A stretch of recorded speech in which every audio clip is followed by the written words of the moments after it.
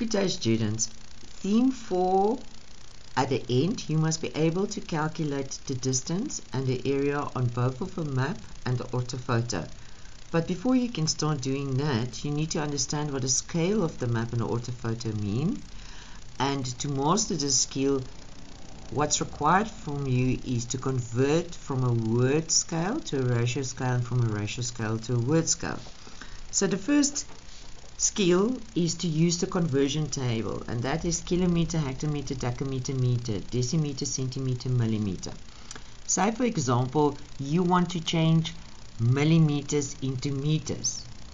So you then ask yourself, how many millimeters in 1 meter? So the unit you know is 1 meter, and then you just add zeros until you get to millimeters, and there you can see 1,000. If you want to know how many meters in a kilometer, again, which one do you know?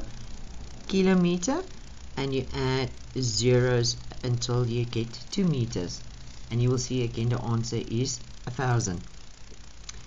If you use this conversion scale, or whether you use your calculator, please count the number of zeros. The most often mistake students make in this type of calculation is using the incorrect number of zeros. So let's start with example 1 in section 3.1. You are asked to change a word scale to a ratio scale. You've got two distances, 6 kilometers per 15 centimeters. So step number 1 is to write this down as an equation. And the tip is always start at a map distance. Now one of them will be the map distance and one of them will be the real life distance. Now, common sense should say to you, you do not get a map that is 6 kilometers in size. So obviously 15 centimeters is your map distance. So you will start off by saying 15 centimeters on map equals 6 kilometers on ground, or you can use other words like in reality. So you need to change this in a ratio scale, and a ratio scale is always 1 to something. So I need to change this 15 to 1. But if you look closely, this is in centimeters and this is in kilometers. So you cannot even start changing anything until you convert both of these measurements to a common unit. Now you can either take the 15 centimeters and convert it to kilometers, or convert the kilometers to 15 centimeters. Again, my advice is take the bigger unit, in this case the kilometers, and convert it to the smaller unit, centimeters.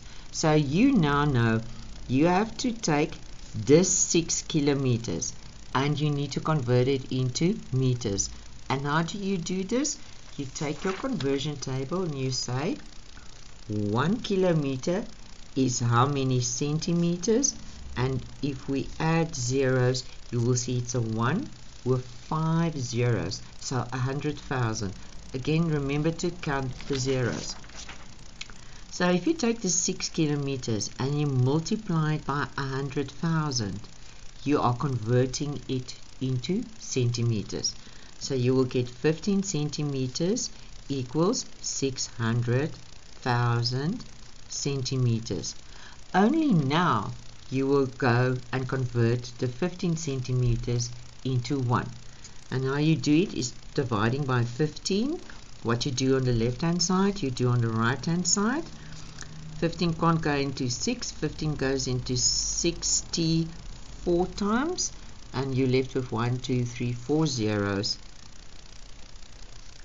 So now you can say 1 centimeter equals 40,000 centimeters. But please note, this is not a ratio scale.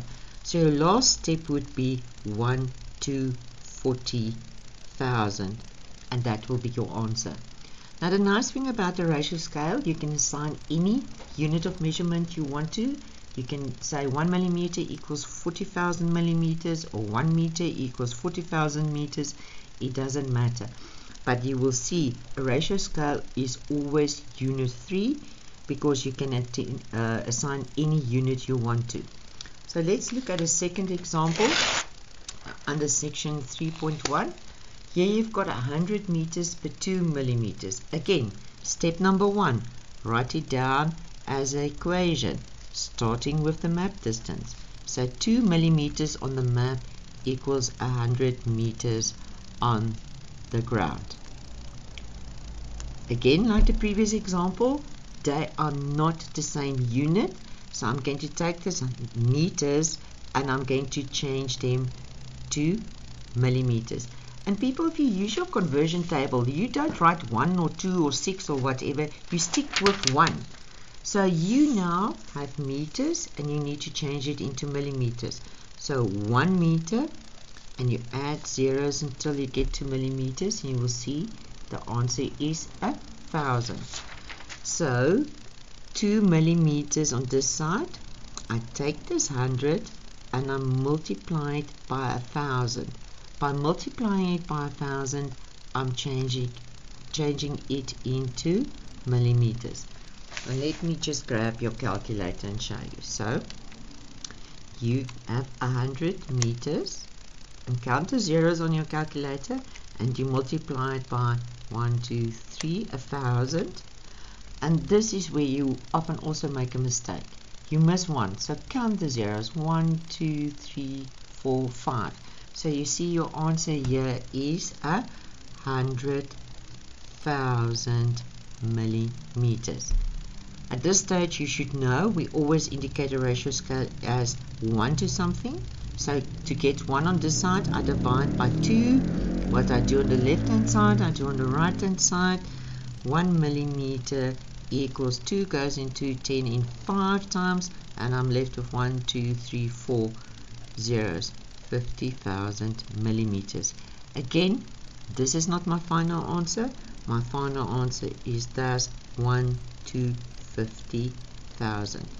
So this video showed you how to convert from a word scale to a ratio scale.